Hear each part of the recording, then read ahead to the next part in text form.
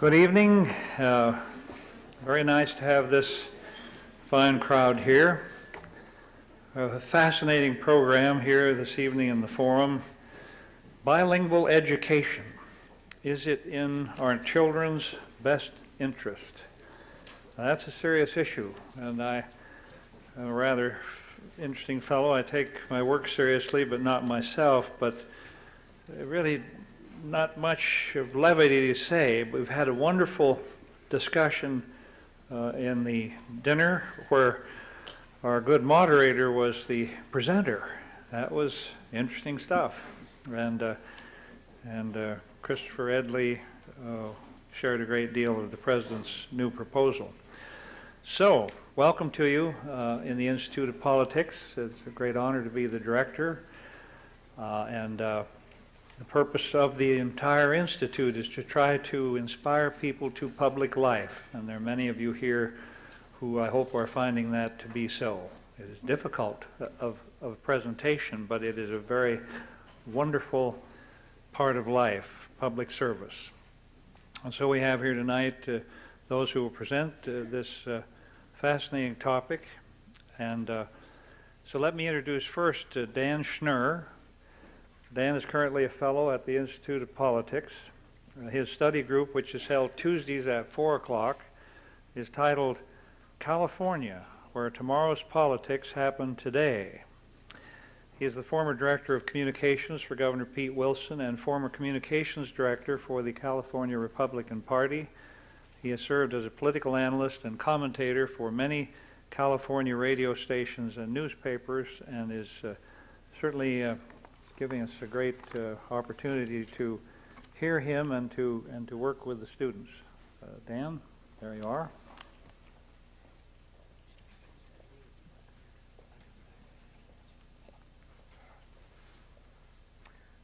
I have learned after a month here now that if I refer to my introducer as Senator Simpson, he will get mad at me in the morning. So Al, thank you very much for the introduction. I appreciate it. I also appreciate the plug for my study group, and for those of you that weren't taking notes, that's Tuesdays, 4 to 5:30 in the Institute of Politics. And specifically for those of you who are interested in tonight's topic, I'd urge you to attend the study group we're holding not Tuesday, but the following Tuesday, on the 17th of this month, in which we'll bring in members of the California State Legislature to talk about the emerging Hispanic American majority in California and how it affects our states and our nation's politics. The reason I've been asked to speak here, I think, and to some extent the reason that this debate is taking place here tonight at all, is because of a ballot initiative that the people of California will vote on this spring, this June, that would dramatically change the way that non-English speaking students are taught in the schools of our state. Unlike at least some of our panelists tonight, I did not have the good fortune to be born in California, but rather several years ago had the good sense to move there. And we Californians are inordinately proud of the various exports that we have sent to all of you in the East. Not just vegetables and fruits and semiconductors, not just skateboards and hula hoops, but political exports as well. We've exported Jerry Brown and Ronald Reagan, something to like and dislike on both sides of the political aisle, tax cuts and term limits, environmentalism, and healthcare reform. And now it appears that we are on the verge of exporting our most recent public policy debate, that debate on the fate of bilingual education in our state. One of the themes that I've tried to get across during my time here at the Kennedy School is the profound effect that our state has had on the rest of the nation, economically, culturally, politically, and demographically. Wallace Stegner said that California is America, only more so. And although he was not talking specifically about California's rich cultural and demographic mix, he may well have been. Because over the past few decades, while the percentage of whites in our state has gradually declined as a percentage of the population, while the number of African Americans has held relatively constant, the number of Hispanic Americans and Asian Americans in California has increased dramatically to the point where by the year 2000, whites will actually make up less than 50% of California's population. Hispanics, meanwhile, Hispanic Americans now constitute roughly 1/3 of the state's population, and Asian Americans are about 18%. Both numbers are expected to increase rapidly in the years ahead. Now, these same cultural and demographic shifts are beginning to be seen across the United States, and I suspect will be seen even more quickly in the near future. Which means that public policy debates that we have engaged in California on issues like illegal immigration, on racial and gender preferences, and now on bilingual education are coming your way as well. Now, although tonight's discussion on bilingual education is going to take place primarily at least, at the level of public policy, the debate over the English for the Children initiative, or Proposition 226, will take place to a large degree in the context of electoral politics. So the organizers of tonight's forum thought it would be useful before the debate gets underway for me to try and provide you with some sense of the political landscape on which this battle will be fought.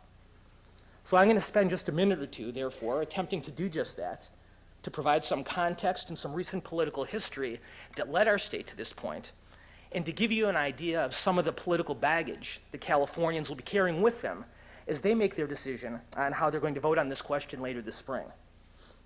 Historically, and I'm speaking of recent political history, there are two important things to keep in mind as we enter into this debate. First, Californians have just completed, or I should say are in the process of completing, two very public, very bitter, and very divisive fights on the issues of illegal immigration on the 1994 general election ballot and racial and gender preferences in 1996. So sensitivities in our state are very high for an issue that has the potential to be just as volatile. And to this point, both sides of the fight over this ballot proposition have avoided this kind of rhetoric. And it's to the credit of both Mr. Runz and Mr. Honda and to their respective supporters that this debate so far in our state has remained on the level of public policy without degenerating to a lower level. Second, the issue of bilingual education is not a new one in California. Bills have been introduced in the California state legislature now for 10 consecutive years in a variety of ways that would reform our process of bilingual education. And each of those bills has died every year in a legislative committee without the benefit of coming to the full legislature for a vote. So there are those in our state and elsewhere who would argue that ballot initiatives are a clumsy way of making public policy, that they're a sledgehammer as opposed to a scalpel that legislative policy development can achieve. And for the most part, I think most people would agree with them. But not just on this issue of bilingual education, but on all public policy matters, the people of California have historically turned to our initiative process as an outlet for their frustrations when they don't see their elected officials dealing, in their opinion, forthrightly with an issue that is important to them. And bilingual education is the most recent example, I think, of that dynamic. One last point I'll make before turning the program back to the people who you've come here to hear. And I'd like to talk very briefly about what the public opinion polls in California are showing right now as it relates to this issue. Most statewide polls taken by the mainstream media show that this ballot initiative has between 2/3 and 80% support of all Californians. And each of these polls has showed, interestingly enough, even larger numbers of support among Hispanic American voters. But like all polls, as all of you know, a lot of this depends on how the question is asked. When La Opinión, the Spanish language newspaper based in Los Angeles, posed a question to Hispanic American residents of California on this issue, they asked them very specifically, do you favor an end to bilingual education? And to that question, the levels of support dropped fairly dramatically, which suggests a potential window of opportunity for the proposition's opponents. So we're about 3 months away from deciding this issue in California. The advertising wars haven't started yet. The name calling that too often characterizes these kind of campaigns has not yet been seen and hopefully will not be seen. But tonight we'll have the opportunity to hear leading spokespersons on both sides of this issue make their case to you. And when you pick up the newspaper in early June and you see what those crazy Californians are sending you to deal with this year, just remember you heard it here first. Thanks very much.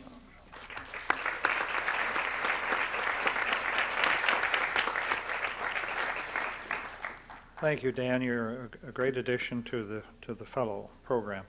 Now let me introduce Christopher Edley. He's been a professor of law at Harvard Law School since 1981. In 1995, he served as a special counsel to the president. He assisted in the White House review of affirmative action programs. He's the author of Not All Black and White: Affirmative Action, Race, and American Values. He is co-director of Harvard's Civil Rights Project, very steady, thoughtful, patient man, and a longtime good friend of the Institute of Politics and the moderator of the evening's forum. Christopher? Thanks very much.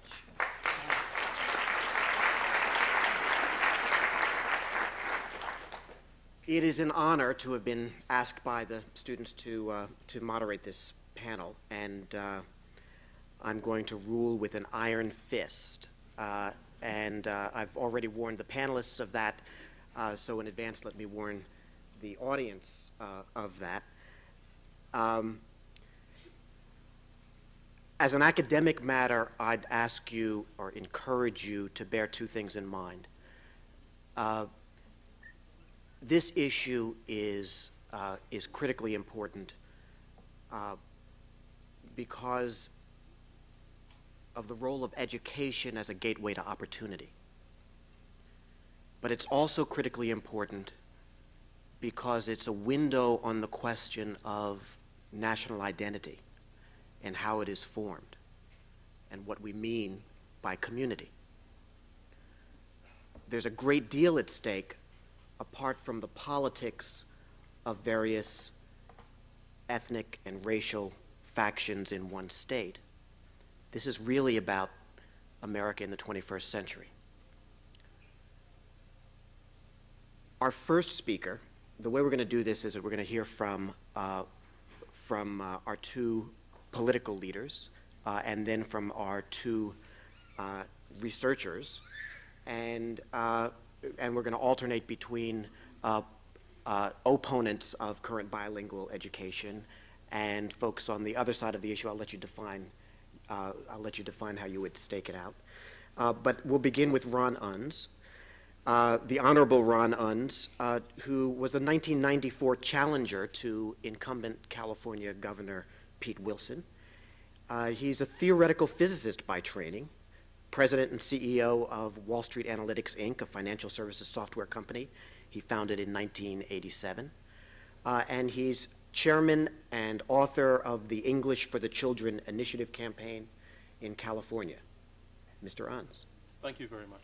I guess what I thought I'd do is give you a brief background of how the initiative evolved, and then a little bit of coverage of the initiative, and then obviously as the debate evolves in Q&A we can get into a lot more details of the sort of things you're most interested in. Now, I'm somebody who's always been very interested in public policy issues as far back as I can remember, especially issues that deal with questions of race and ethnicity and social policy, which I think are very important in a multi-ethnic society like the United States. And in particular, I've always been very skeptical of bilingual education. I never really thought it made much sense.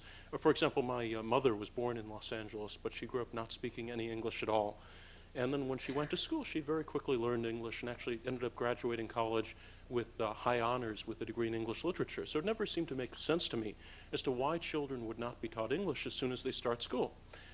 Now, on the other hand, the origins of this particular initiative effort came in 1996 when I read a series of articles in Los Angeles Times describing how a group of immigrant Latino parents in downtown Los Angeles had to actually begin a public boycott of their local elementary school because it was refusing to teach the children English. And that seemed very strange to me. In other words, I'd always viewed bilingual education as being a failure, but there's a big difference between a program being a failure and when it's gone off the deep end and gone into insanity to the point where schools refuse to allow children to learn English. When I had some time and I was down in Los Angeles, I decided to investigate the issue a little bit more carefully. And I set up a meeting with some of the parents involved in that boycott, along with a local immigrant rights activist who was working with them, just to see whether the stories were true or whether they'd gotten distorted in the media. And it turns out everything really was true. The school was refusing to teach the children English, despite the parents' wishes. And the parents had to actually start carrying picket signs outside the school until finally the school backed down and agreed to teach the children English.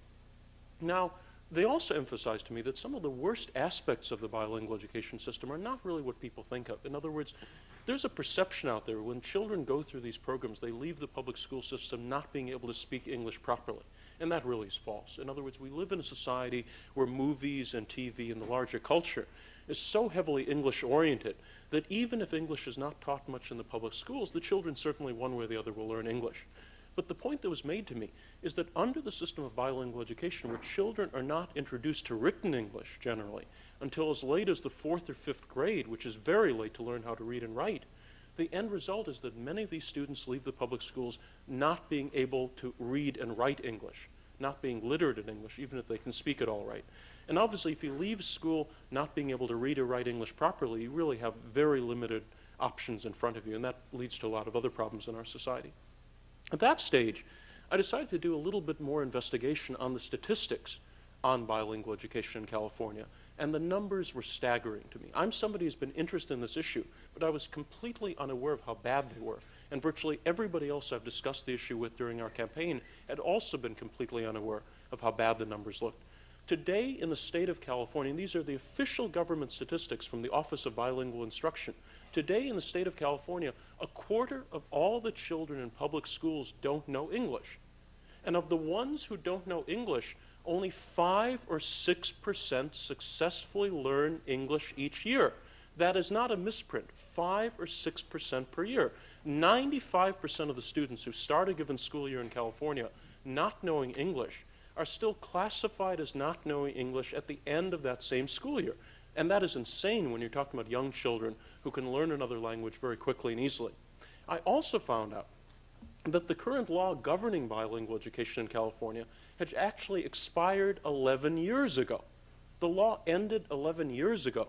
But just as was mentioned, the state legislature and the politicians in Sacramento had been deadlocked for 11 straight years on whether to renew the law or modify it or do something about it. With the end result is that the policy was in a complete state of paralysis and gridlock.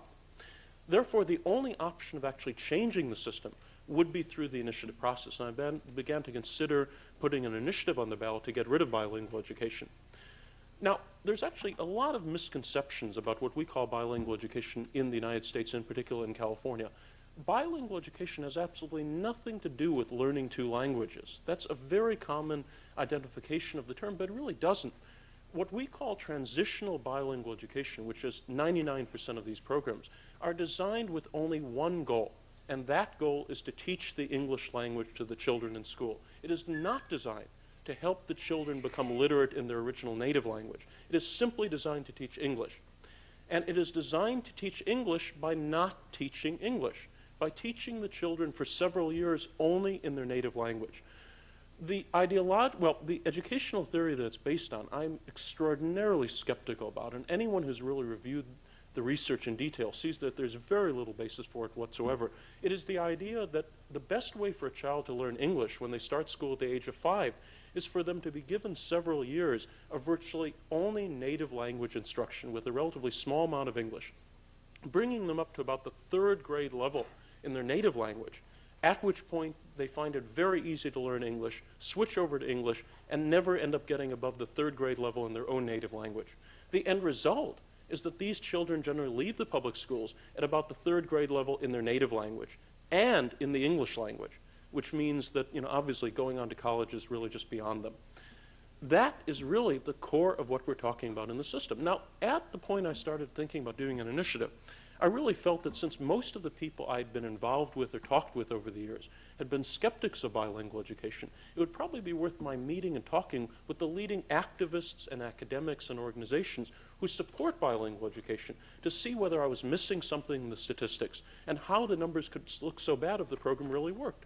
So I met, for example, with the leadership of the National Council of La Raza in DC. Sometime later than that, I met with the leadership of MALDEF. I talked with some leading academics and professors and activists. Not one of them, not a single one, would defend the current system of bilingual education in California or in the United States. They all admitted it didn't work well. They all admitted it had terrible problems. They all said, oh, these children are being shortchanged. Their educational career is being ruined. The problem is, they said, not with the theory of bilingual education. The problem is the implementation. They all said the programs didn't have enough money or didn't have enough teachers or didn't have the right teachers or didn't have enough administrative support. And they all said, if we fix the problems with implementation, then the program will work ideally well the way it does in theory. Now, I'm somebody who comes from a scientific background. And the question I ask them is, if this program has been around in California for 25 or 30 years, and it's never been made to work in all that time, why do you think it'll ever start working in the future? And they actually had no real answer to that. They said, well, we think it'll be made to work once we get these other resources that we need. There is no evidence whatsoever that anywhere in the United States bilingual education has worked on a large scale since in the 30 years it's been introduced. Furthermore, it is used nowhere else in the world outside the United States. No other country uses it. Every other country uses the sort of intensive short-term English immersion program that our initiative advocates. What we would do, therefore, in our initiative is to take young children when they start school, if they don't know English, and by God, you teach them English. And since almost all of these children we're talking about are 5 or 6 years old, at an age when it's very easy and quick for them to learn another language like English, they would learn English very quickly, and then they'd be mainstreamed in with the other children, and that would end the issue of bilingual education, which has been around for an awfully long time, but it never really worked in that period. Thank you very much. Thank you.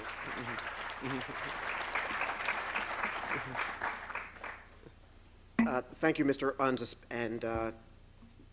and a great example in terms of keeping to the time limits. Okay. Thank you very much to the panelists. We're going to open it up for Q&A now, and I'm going to try to alternate among the microphones, beginning with this one here, and then this one. And are there microphones upstairs somewhere? Where? Okay. But I'm going to ask the first question. And here it is. From a civil rights perspective, the courts as well as enforcement agencies have long viewed it as a violation of the civil rights statutes, the federal civil rights statutes, if a school district fails to provide an adequate access to education for students with limited English proficiency. That would seem to suggest that adopting curriculum strategies that do not have a reasonable basis in evidence for their likelihood of success in comparison with alternatives that are known amounts to a civil rights violation. Are you confident enough in your prescription of this curricular methodology to say that there would be no civil rights violations flowing from adoption of your proposal? Yes. May I please? Well, why don't I? Let's let Mr. Unz Sure. and then. You've actually raised a very important point. There's a common perception that bilingual education is in some way mandated or supported in federal law. That perception is entirely false. The key Supreme Court decision, which was Lau versus Nichols in 1974, simply said that schools have to do something to assist the education of children who don't know English. Guadalupe versus Tempe, which was a Ninth Circuit Court of Appeals decision which covers California, specifically clarified Lau to say that bilingual education was in no way required. Extra help in learning English was absolutely acceptable under the Lau decision. If it works. Well, yeah, I mean, but the current, you've raised also a very good point in terms of what works and what doesn't work. If bilingual education actually worked, I would support it. But it doesn't work. The current system we have in California is so bizarre that even though bilingual education is mandatory for all 1.4 million limited English children, it physically can't be implemented. There aren't the teachers, there isn't the administration, there isn't the necessities to implement it. Therefore, only about a third of the children are actually in bilingual programs. And of those third, supporters of bilingual education themselves claim that 2/3 of those programs are absolutely no good. So only 10% of the students are in the legally mandatory bilingual education program that at least would be considered adequate by the supporters. On the other hand, a quarter of the children in California public schools are actually given no extra assistance whatsoever. They are in sink or swim, even though sink or swim is unconstitutional under Lau versus Nichols. So there are almost 3 times as many students taught under an unconstitutional method in California that are taught in supposedly well-designed bilingual programs. The system is an absolute and total mess and has to be changed and gotten rid of. Ms. Porter, you want to add to that? Yes, I wanted to add to that the perception I believe I received from your statement. bilingual native language instruction programs may be the preferred method, but they are not the only acknowledged. The Castaneda decision gave a three-pronged test for what is an adequate program for bilingual children. One, it must use a theory that is recognized. English as a second language, English immersion, bilingual programs are all recognized. None of them are inferior to the other. And the second thing is that the school district must provide the resources to implement this. And the third, there must be proof within a year or two or three that it is improving the education of these children. So this is a very good legal basis. Would either of you like to comment? Yeah, I'm not an attorney, but if Mr. Unz says that sink or swim is against the law, from his initiative, Article 2, Section 305, it says, all children in California public schools shall be taught English by being taught in English. And then it goes on to say that they will be placed into one classroom and only be taught in one methodology. Now, if that's not sink or swim, I don't know what is.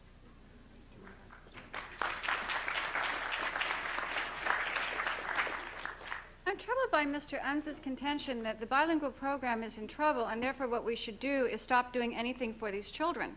Just throw them into a classroom for 1 year with an unknown curriculum, with a teacher of unknown qualifications. In California, 1 out of 3 of the young people in the college-age population, 19 to 22, comes from a home in which another language is spoken. We have the resources to produce bilingual teachers in California. We simply have not had the commitment to do it.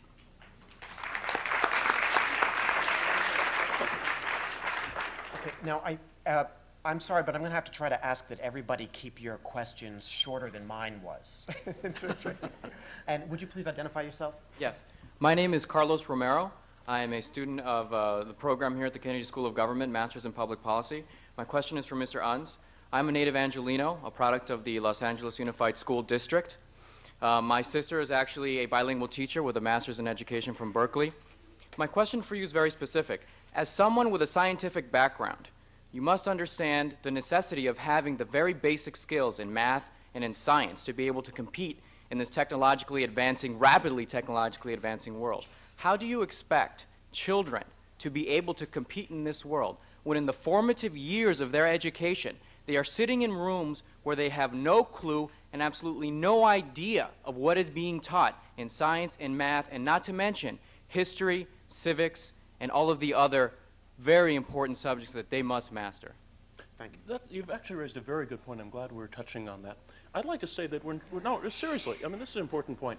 If we're talking about children who are 12 or 13 or 14 and come to the United States not knowing any English at that age and are starting school here, I think you can make a very good case in favor of bilingual education, keeping those children up in their academic subjects in their native language while they're learning English so they don't fall behind. But the overwhelming majority of the children we're talking about who are classified as limited English in California enter the public schools when they're 5 or 6 years old.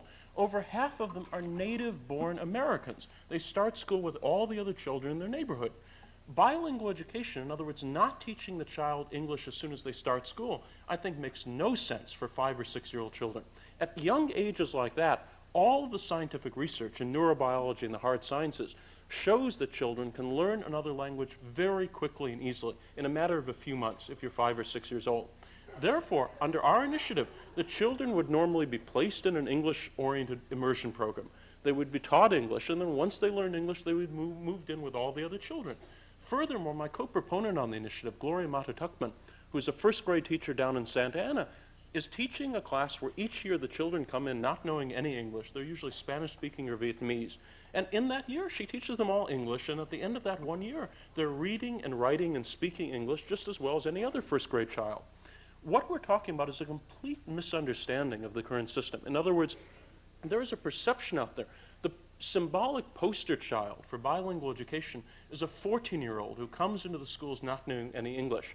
That is utterly false. We're talking about a tiny, tiny fraction of the school population. Finally, under our initiative, those parents who want bilingual education for their children can apply for a waiver to get it. And the older the child, the easier it is to get the waiver. Our initiative, I think, is the only approach to take with something like this, and it's also the approach used everywhere else in the world except the United States. Mr. Honda? Mr. Hunt, what is the condition that has to be met for a parent to get a child out of the English-only class? That's a very good answer. The answer to that, three possibilities. One, if the child already knows English, there are no restrictions on that child whatsoever. Why So- would the child be in that classroom if they already know Excuse me, English? can I finish? Can I finish? Okay. Children who already know English are subject to no restrictions whatsoever. Children who are over the age of 10 or older, simply have to get authorization from the local principal and support from the parent to place the child in something like a bilingual or other program.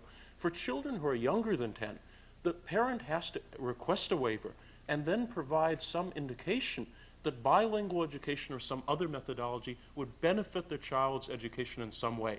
The indications are virtually none of the parents in California like this current native language system for the children. The overwhelming majority want their children taught English as soon as they start school, and that will end the issue.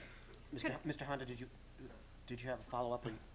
Well, in his initiative, it says that the existence of such special needs shall not compel the issuance of a waiver, and a parent shall be fully informed of their right to refuse to agree to a waiver. And that doesn't sound like it's any kind of a parent choice. Yeah, if I could follow up on that, please. In fact, in order for the parent, what you need to know that he hasn't told you is that the parent cannot even initiate this until 30 days after the school has begun and the child has been in school. So we're into October sometime now. Then the parent may initiate it. Once the parent initiates that, then in order for a child who's under 10 to receive a waiver, it has to be demonstrated through some kind of testing that this child has special needs. We all know what that's code for. That's code for learning disabled, mentally retarded. There's something wrong with you. Therefore, we have to do something different for you because there's something wrong with you. Then once this process has taken place, and which frequently takes 6 to 8 months in the schools right now to get somebody to come in and do a special testing, then the parent this waiver process then has to go to the principal and to the board. By the time all of this would have taken place, there would be no possibility for a child to be placed now into a classroom that does not exist. And if the parent is successful in this process, they have to start it all over again the next year. Question? Yes, my name is Kevin Shapiro. I'm also a product of the Los Angeles Unified School District, in fact, a graduate of North Hollywood High School, like Mr. Hans. And here at Harvard, I concentrate in cognitive neuroscience with a focus in linguistics. So the question I have is for Professor Gondra. You invoked cognitive science, which is something I happen to know something about, and you said that learning proceeds best when it builds upon other learning. Now, if we were talking about something like arithmetic, I would definitely agree with you. But there's a huge body of research in cognitive science that indicates that language learning is something separate, that in fact, up to about the age of puberty, language learning is rapid and automatic. And in fact, Mr. Hans is absolutely correct that it takes a very short amount of time for a small child to gain proficiency in a new language. So I just wondered, how you would respond to this in the face of, all the research that says that language learning is really a trivial problem for a small child. I would respond to it in the following way, that when we talk about meaning, building on meaning, vocabulary is very important. For children, if children already have a vocabulary, it is an access point for them to learn to read. And in addition to that, I think there's a substantial amount of evidence that shows that, yes, children can learn a superficial level of any language rather rapidly, but the kind of language that is required in a classroom is of a qualitatively different sort that isn't learned on the playground or in superficial kind of contact, language contact. And that creates a new problem for children that is aided when that learning occurs in their own language. May I? I'd like to address this and the question that was asked earlier about how a student can learn math, science, social studies in a second language. Also, how can a child learn to read and write in a second language. The advances that have been made in the past 20 years in methodology of teaching school subjects and language at the same time, we call it in the field content-based language teaching. You use simple language at first, you're teaching an arithmetic problem or you're teaching a science experiment, and you are also teaching English at the same time. This is considered the most effective way to teach young children, and it doesn't take years. Within a few weeks, you can begin to be doing academic work in math. Within a few months, certainly in other subjects. So it can be done, it is being done. Mr. Unz. The point that raised was a very good one. I really appreciate the support from the hard sciences where the evidence is overwhelming that children can learn language very easily. Now the point, when I've debated this issue up and down in California, the other side always says, well, of course, if you're talking about a child learning kindergarten English or playground English, that's really quick and easy. But learning advanced academic English is much more difficult. That takes years. And that's true. But the children we're talking about are in kindergarten. If you take a child that doesn't know English and you teach him kindergarten English while he's in kindergarten, he's even with all the other children. The theorists behind the system of bilingual education actually publicly believe and say that it takes a young child 7 years to learn English, starting in kindergarten, and that's lunacy. The latest study that they've come out with claims that it takes a child 10 years to learn English.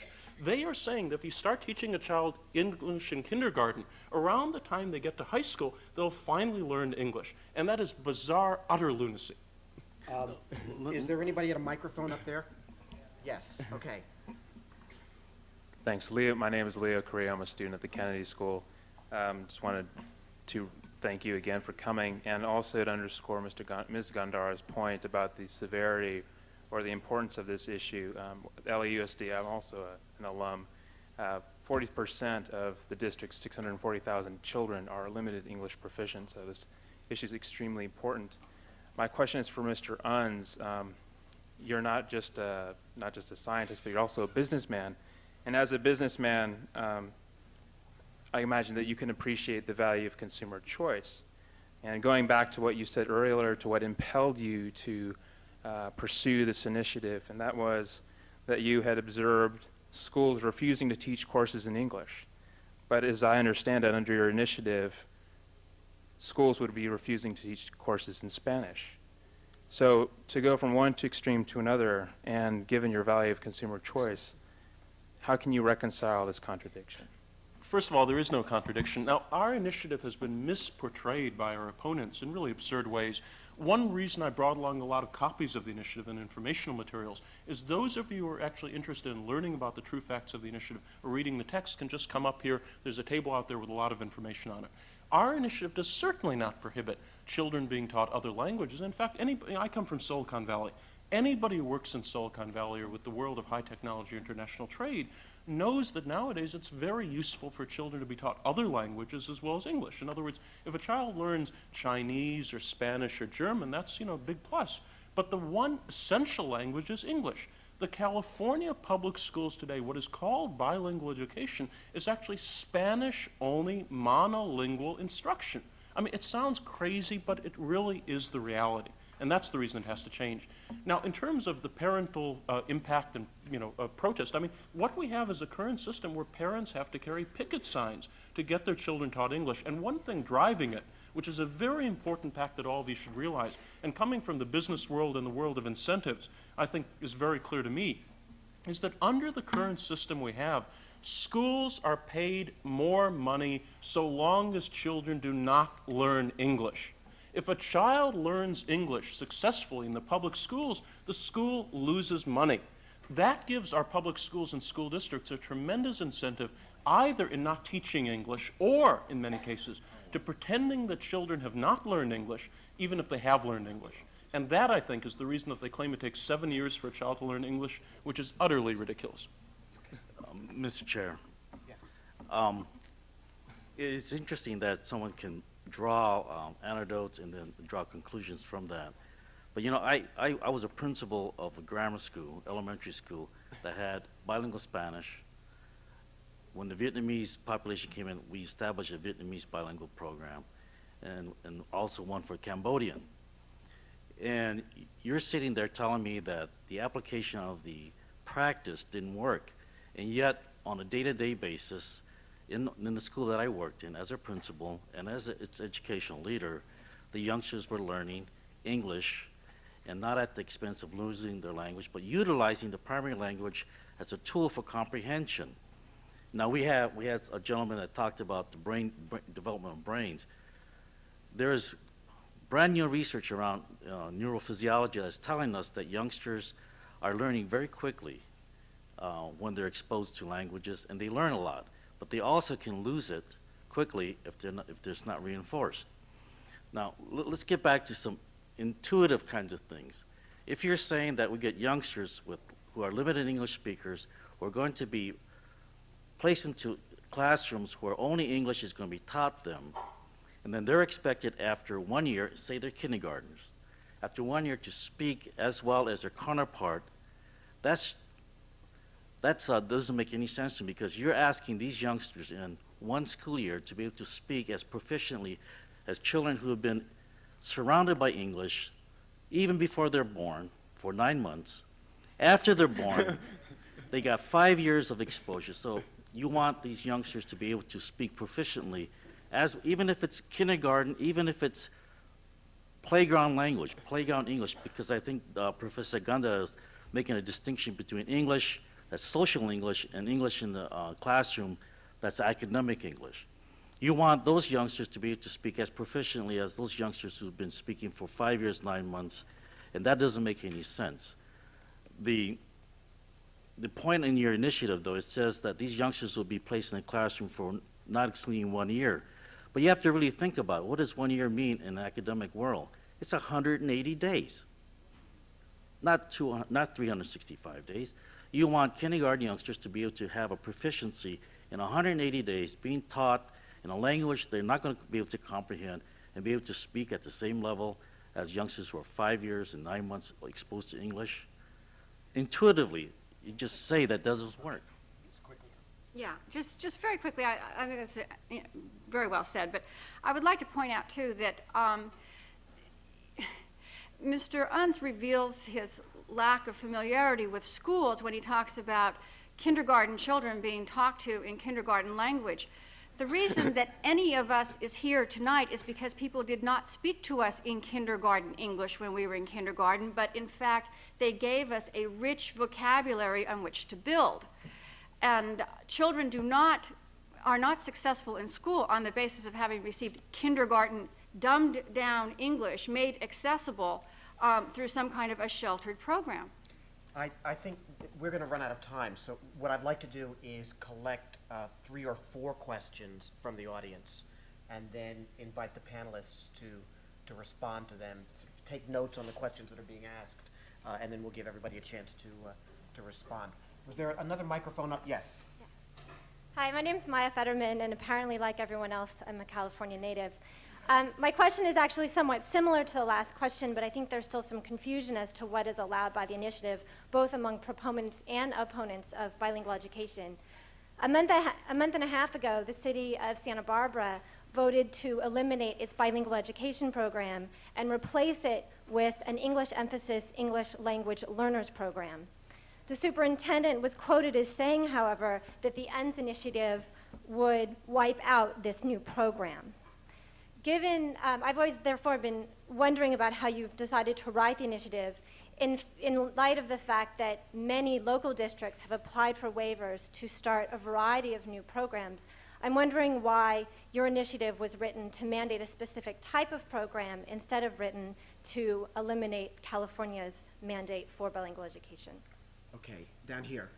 Question? Yeah, I'm just wondering in I'm regards... sorry, could you identify yourself? My name is Javier Kinney, and I'm a student at Tufts University. You're from Los Angeles, aren't you?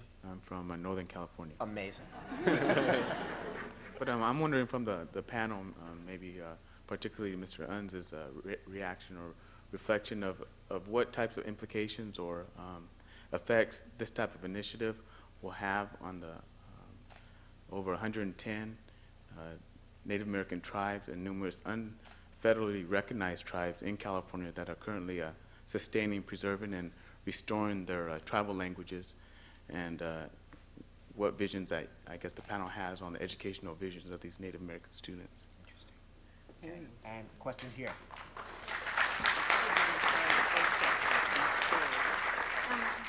I'm Nicole Rodriguez, and I'm actually not from California. I'm from Boston. And I would like to address, in your opening speech, Mr. Unz, you said that at 6th grade, a person who has been in bilingual ed from kindergarten through 3rd grade will have both an education level of, an English speaking level and an education level of a 6th grader. I was actually in bilingual ed from kindergarten through 3rd grade, and then was immersed in 4th grade. And I'm actually here at Harvard and an English major. But anyway, besides that minor point, I'd like to know, in your plan, in your proposal, is the main point really to get the kids to learn English or to learn in general? Okay, and let's take one more question up there. My name is Vicki Nunez, and I'm not a student here at Harvard. I actually work for the Department of Ed here in the state of Massachusetts. And I guess I want to reflect back on the opening context that was created around this in terms of the kinds of public policy that's coming out of California, and whether that leads towards an ability for people in this country to live in peace and harmony with new immigrants, or whether it's creating an environment of antagonism. And I'm particularly concerned putting this into the context of previous English-only legislation. I'm questioning what's all the concern around people learning English in the largest English-speaking country in the world, where 97% of the population speaks English. So I just really want to question and look critically at whether these types of public policy initiatives lead people who live in the United States to be able to live in harmony, or whether it leads to greater conflict and antagonism and violence. If everybody is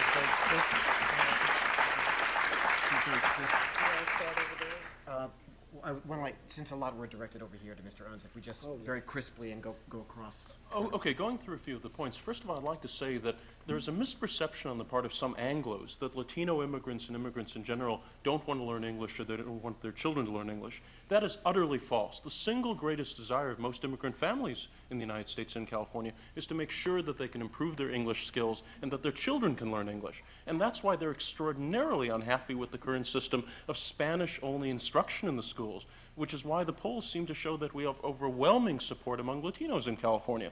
They want their children to be taught English. They're very unhappy that the schools, because of ridiculous educational theories, deny their children the right to learn English. And I think this initiative will be a very unifying initiative, because it will get the votes of basically almost all the different groups in the state of California.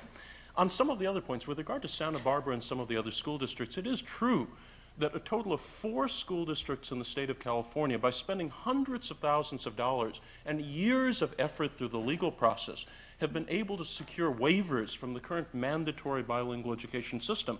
But that's 4 out of over 1,000 school districts. 99.5% of all the students in California are in districts where bilingual education is mandatory, and it just doesn't work. That's the problem with it. I think our initiative will certainly set into motion trends which will probably get rid of bilingual education across the rest of the country as well, for one simple reason. The only problem with bilingual education is that it just doesn't work and never has worked. The Native American? Sorry, with that, to be honest, I don't know the exact educational details of some of the Native American tribes in the state, but it's true the initiative would, I don't know if they're part of school districts or not, or whether they're even covered by state educational law or not. But it would require, if the tribes are not teaching English to their children, it would require the parents of the children in those tribes to request waivers, presumably from the tribal leaders, to prevent their children from being taught English. But I think probably most people in the tribes would want their children taught English as well. Okay.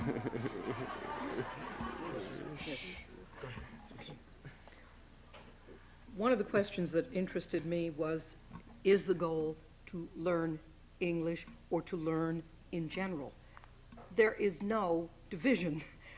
No one in American education is going to say that the only thing our children need is to learn the English language. They need to learn the English language for academic use, for equity, but it is not a matter of simply teaching language. It is a matter of teaching language for school purposes. The policy, I do not believe the policy will be divisive, because I too have been in touch with Latino groups. I have been called to be an expert witness on behalf of the Bushwick Parents Organization of 150 families in Brooklyn that sued the state of New York because their children were not being taught English in 3 years, in 6 years, in 7 years. A major suit. Las Familias del Pueblo in Los Angeles. And then I'm a pragmatist. It comes down to dropout rates, which are horrendous for Latino students. 37% as of the latest government report. This is unconscionable. When African American dropout rates have fallen to 15% and are approaching the 10% for white non-Hispanics. Latino dropout rates are still high in spite of bilingual education. We need to do something better. I would simply like to repeat that since the majority, the overwhelming majority of these children, these Latino children, have never received a bilingual education, that it is absolutely absurd to blame the dropout rate on bilingual education. Not true. Not true. I would also like to emphasize that bilingual education programs do teach English. And in fact, every study that has ever been done looking inside classrooms, and I repeat, inside classrooms rather than at newspapers, has shown that the overwhelming majority of the time is spent, in fact, in English, even in programs that purport to be heavily native language. And third, I think it's important to clarify what the public really thinks about this. In this poll that you heard about, that was conducted just a couple weeks ago by L'Opinion in Los Angeles, 88% of the parents who had children in bilingual education programs said they were happy with their programs. They liked those programs. Unfortunately, about 50% of them also said that they would vote for the UNS initiative because it was English for the children. There is tremendous confusion out there in the public. This initiative was given that name for a purpose, to create that kind of confusion in people's minds, because of course every immigrant parent wants English for his or her child.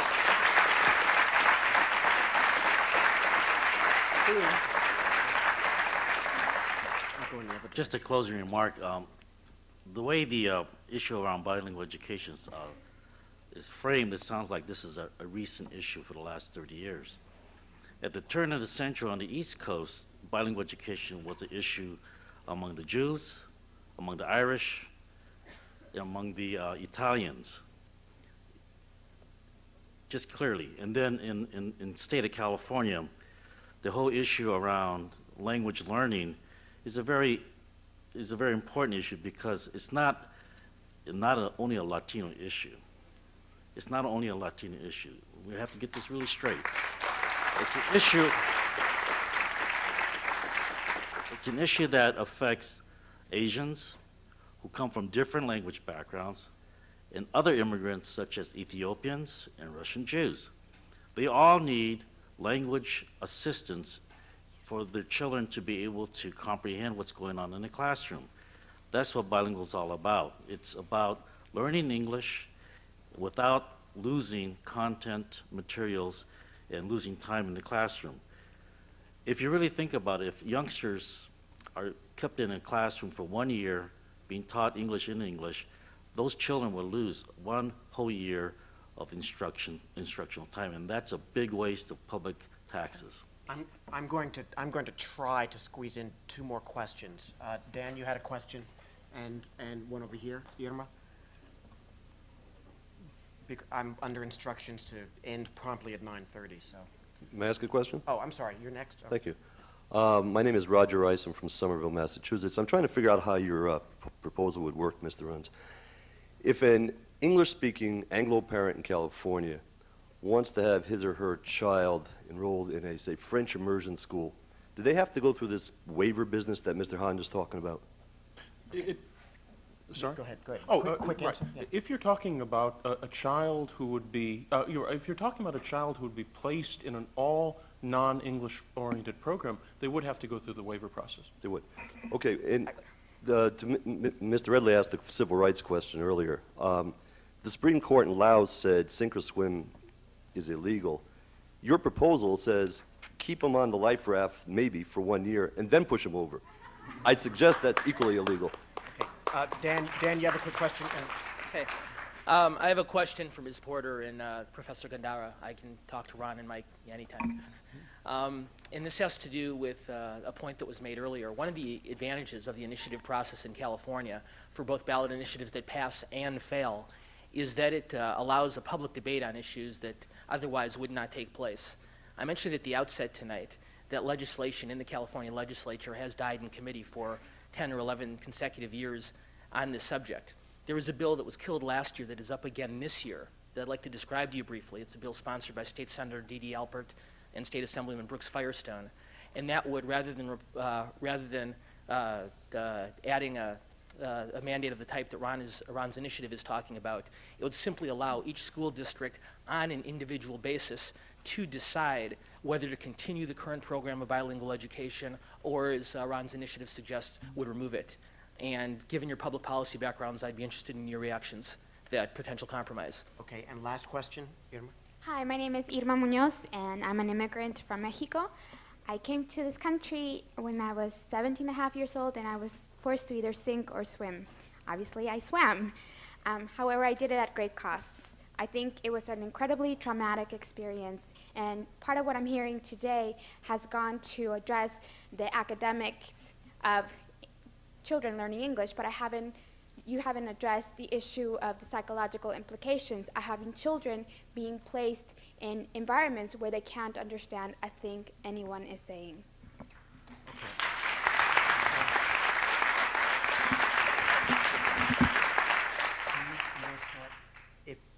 Let me start on this end and ask our panelists to respond to those as they will, and also wrap up. So briefly. Local choice. I believe there's a question regarding SB 6 as a compromise bill in terms of a replacement or an alternative to the Proposition 227. To me, there are no choices. There are two separate distinct issues. One is a statute that deals with bilingual education, and the other is an initiative that would be law and outlaw SB 6 if passed.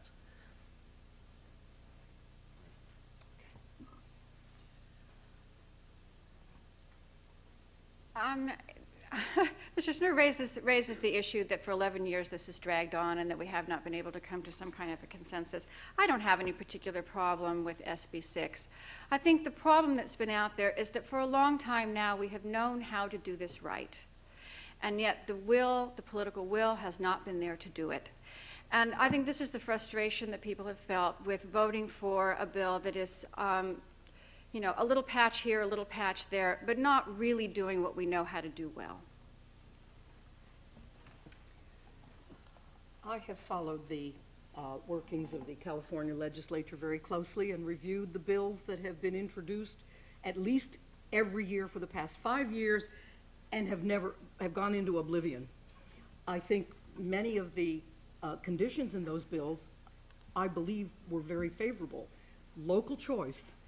I have been advocating this in Massachusetts for years, where we have a very strict bilingual education law that allows only native language instruction programs. I would have liked to see the D.D. Alpert bill or some of the others come through. So 11 years go by.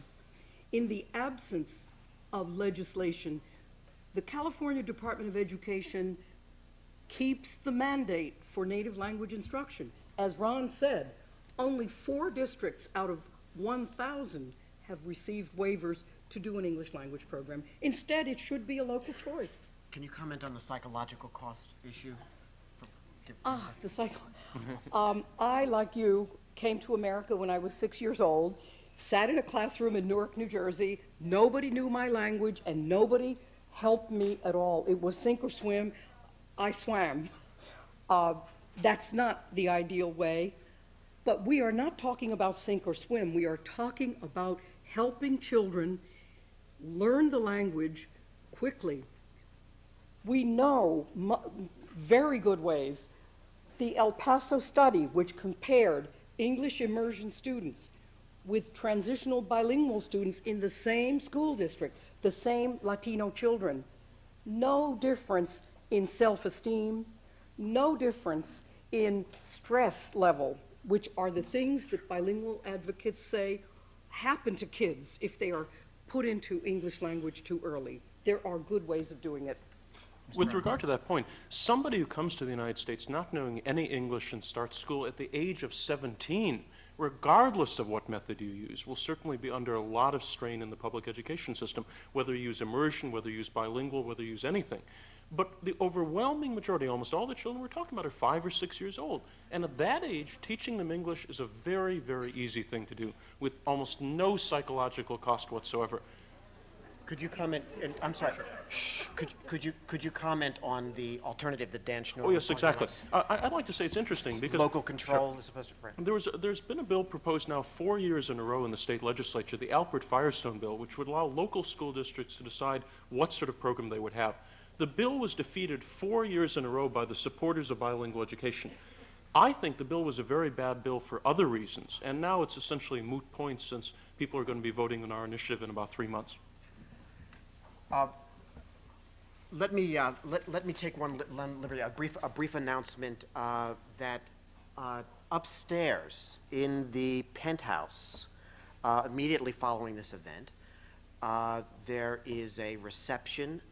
I should emphasize it is a fundraising reception for the Harvard Journal of Hispanic Policy. So all of you are encouraged to go upstairs and take your wallets with you. It'll be a great party. And in conclusion, let me just take the liberty of expressing 2 concerns about the way this seems to be unfolding. One is that it is very interesting to me that the issues of race and color have not yet been explicit in the discussion of bilingual education and in the debate in California. And I fear, frankly, that some of the attitudes on the underlying policy issue, and I'm not speaking here in an ad hominem way, but I'm just saying that I would expect that there is some fraction of people out there whose view about bilingualism, whose view about this educational policy issue is infected with, let's say, nativist, xenophobic, perhaps racist, perhaps discriminatory attitudes. And what will be interesting to explore is whether the tone of the debate that we've seen tonight that tries to stay above that can be maintained through the debate on this proposition in the months ahead. The second thing that I wanted to raise, however, is the question of the role of evidence and research. I have reviewed some of the research studies. As part of the Civil Rights Project here, we've had some conferences discussing bilingual education and issues affecting civil rights of Latinos. And the research is confused. I was just reading before this discussion tonight a meta-analysis of over 75 studies on bilingual education. The Kenji Hakuda study that was mentioned earlier is a very important and impressive document. The research evidence is mixed. It is very difficult to interpret. But what concerns me, I think, about the way that this debate is unfolding is that the fundamental touchstone of what will be best for the children in creating opportunity and trying to wrestle with the question of what is known as an answer to that often gets lost in hurling charges back and forth, of hurling anecdotes back and forth, of appealing to personal experiences as opposed to what can be gleaned from systematic research. I've had experience as a political hack, so I know that research does not usually drive policy debates.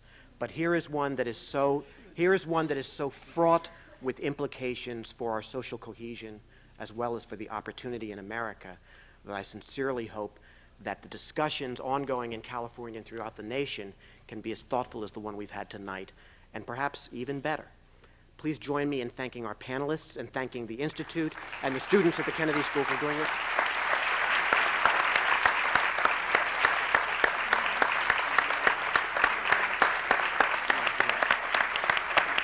Are we done? Is that it?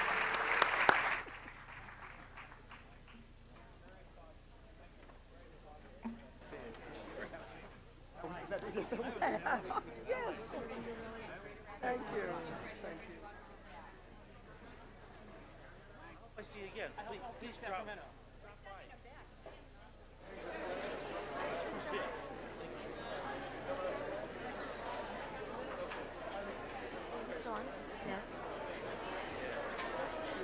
Carmen, I'll be right back.